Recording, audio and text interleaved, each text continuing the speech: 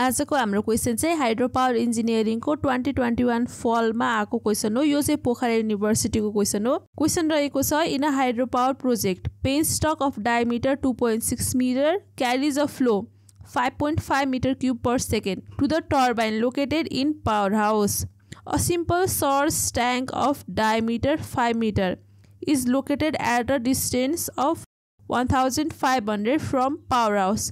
The total length of penstock is 3.6 km considering friction factor of 0.02 and instantaneous total closure. Find maximum height of source tank required, time period of oscillation required. एउटा hydro power प्रोजेक्टमा चाहिँ penstock को diameter चाहिँ 2.6 metre छ जसले चाहिँ 5.5 metre cube per second flow चाहिँ क्यारी गर्छ to the turbine located in power house. अनि त्यसपछि अब सोर्स ट्याङ्क छ, सोर्स ट्याङ्कको डायमिटर चाहिँ 5 मिटर छ, त्यो चाहिँ 1500 मिटर पर छ पावर हाउस भन्दा। अनि टोटल लेन्थ अफ पेनस्टक चाहिँ 3.6 किलोमिटर छ र considering friction factor of 0.02 and instantaneous closure find हामीलाई चाहिँ maximum height of source tank र time period of oscillation required calculate गर्नुपर्नेछ। अब सबभन्दा सुरुमा चाहिँ हामीले दिएको डाटाहरू राखौँ। डायमिटर अफ पेनस्टक चाहिँ 2.6 metre, discharge equals to 5.5 metre cube per second र त्यसपछि diameter of source tank, diameter of source tank चाहिँ 5 metre, distance between source tank and power house चाहिँ हामीलाई 1500 किलोमिटर दिएको छ र त्यसपछि लेन्थ अफ पेनस्टक चाहिँ लेन्थ अफ पेनस्टक यो चाहिँ 3.6 किलोमिटर भयो र यसलाई 3.6 into 1000 गर्दाखेरि चाहिँ 3600 मिटर भयो। अनि त्यसपछि फ्रिक्सन फ्याक्टर 0.02। यति डाटा चाहिँ हामीलाई क्वेसनमा दिएको छ। नाउ अब लेन्थ अफ टनल क्याल्कुलेट गरौँ। Length of tunnel was to total length of penstock minus distance between source tank and power house. हाम्रो पेनस्टकको लेन्थ चाहिँ 3600 र डिस्टेन्स बिट्विन सोर्स ट्याङ्क र पावर हाउस चाहिँ 1500। सो 3600 माइनस 1500 यो गर्दाखेरि चाहिँ 2100 मिटर चाहिँ लेन्थ अफ टनल आयो। अब यसपछि हामीहरूले पेनस्टकको क्रस सेक्सनल एरिया निकाल्नुपर्छ। Cross sectional area of penstock चाहिँ पाई D square by 4। So pie into diameter of penstock 2.6 square by 4 shift pie into 2.6 whole square by 4 यो गर्दा चाहिँ 5.309 metre square cross sectional area of penstock आयो। Here penstock pipe is used as tunnel, that is diameter of tunnel is equal to penstock diameter। त्यो भनेको चाहिँ that is area of penstock equals to area of tunnel। अब यसपछि हामीले velocity of tunnel निकालौँ। त्यसपछि velocity of tunnel यसको लागि हाम्रो फर्मुला चाहिँ डिस्चार्ज बाई एरिया हुन्छ। डिस्चार्ज छ 5.5 मिटर क्यूब पर सेकेन्ड र एरिया छ 5.309। 5.5 बाई 5.309 यो गर्दा चाहिँ 1.035 मिटर पर सेकेन्ड चाहिँ भेलोसिटी अफ टनल आयो। यसपछि हामीले cross sectional area of penstock पनि निकालिसक्यौँ।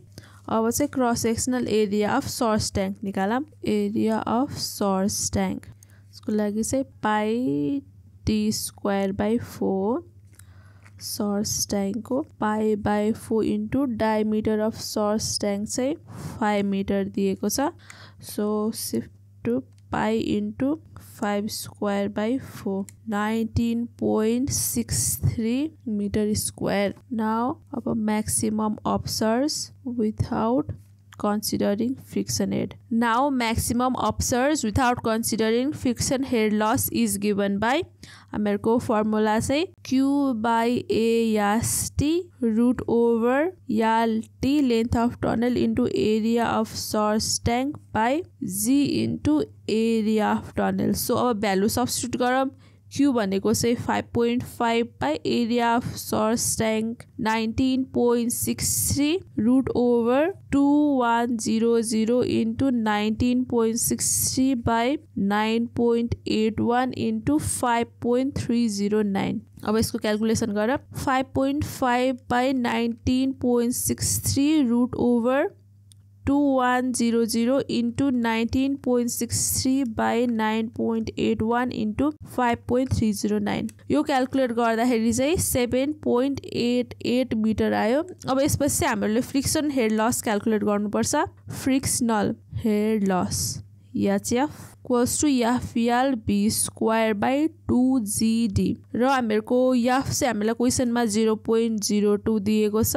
अब लेन्थ अफ टनल भयो 2100, V भयो 1.03, यो चाहिँ हामीले क्याल्कुलेट गरेको भ्यालु भयो 2 into 9.81 into 2.6, यो सबै टनलको युनिट टनलको भ्यालुहरु भयो जुन चाहिँ हामीहरुको टनलको length, टनलको velocity, टनलको diameter. So 0.02 into 2100 into 1.03 को whole square by 2 into 9.81 into 2.6, यो क्याल्कुलेट गर्दा चाहिँ हामीहरुको फ्रिक्सन हेड लस 0.8 मिटर आयो। अब हामीहरुले अफसर जेट म्याक्स पनि निकाल्यौं अनि त्यसपछि फ्रिक्सन हेड लस पनि निकाल्यौं। योबाट चाहिँ हामीले पी नट को भ्यालु निकाल्न सक्छौं जुन चाहिँ HF बाइ जेट म्याक्स हुन्छ। HF रहेको छ 0.8 बाइ 7.88। अब यो क्याल्कुलेट गर, यो गर्दाखेरि चाहिँ 0.8 बाइ 7.88, यो चाहिँ हामीहरुको 0.11 नै राखौं। 0.11 आयो हामीहरुको पी नट को भ्यालु। यसपछि हामीले म्याक्सिमम अपसर्ज र म्याक्सिमम डाउनसर्ज क्याल्कुलेट गर्नुपर्छ। फर म्याक्सिमम अपसर्ज एन्ड डाउनसर्ज, अब म्याक्स अपसर्ज र डाउनसर्ज को डिफरेन्ट फर्मुला छ with friction taken into consideration. So सुरुमा चाहिँ अपसर्ज को क्याल्कुलेट गरौँ। यसको लागि चाहिँ formula 1 minus 2/3 P not plus 1/9 P not square into jet Max, यो क्याल्कुलेट गरौँ। 1 minus 2/3 P नट चाहिँ 0.11 प्लस 1/9 इन्टु 0.11 को होल स्क्वायर अनि जेट म्याक्स चाहिँ 7.88, यो क्याल्कुलेट गरौँ। 1 minus 2/3 इन्टु 0.11 प्लस 0.11 को होल स्क्वायर बाइ 9 इन्टु 7.88, यो क्याल्कुलेट गर्दाखेरि चाहिँ अपसर्ज 7.31 मिटर आयो। अब त्यसपछि डाउनसर्ज क्याल्कुलेट गरौँ। जेट डाउनसर्ज, यसको लागि चाहिँ हाम्रो formula jet Max -1 plus 2 P not. हामीहरुको jet Max 7.88 minus 1 plus 2 P not भनेको चाहिँ 0.11 भयो, माइनस 1 प्लस 2 इन्टु 0.11 इन्टु 7.88, यो गर्दा चाहिँ हामीहरुको भ्यालु -6.146 मिटर आयो। हामीहरुलाई चाहिँ क्वेशनमा height of source, maximum height of source tank कति चाहिन्छ म्याक्सिमम भनेर सोधेको छ। सो यसको लागि चाहिँ फ्री बोर्ड अज्युम गरौँ। फ्री बोर्ड चाहिँ 2 मिटर अज्युम गरौँ र त्यसपछि चाहिँ height of source tank HH, यसको फर्मुला चाहिँ upsurge minus HF plus डाउनसर्ज plus free board चाहिँ 2 पटक। सो हाम्रो अपसर्ज आएको छ 7.31 माइनस 0.87 प्लस डाउनसर्ज चाहिँ 6.14 प्लस 2 सो यो माइनसमा आएको छ, यसलाई चाहिँ हामीले 6.146 ब्र्याकेटमा एब्सोल्युट लेख्न सक्छौं, जसले गर्दा चाहिँ हामीले यसलाई नेगेटिभ नलिएर पोजिटिभ लिन्छौँ यहाँनिर चाहिँ। So 7.31 minus 0.87 plus 6.14 plus 4, so हामीहरुको height of source tank चाहिँ 16.58 मिटर आयो। अब यसपछि चाहिँ हामीहरुलाई टाइम अफ oscillation क्याल्कुलेट गर्नुपर्छ।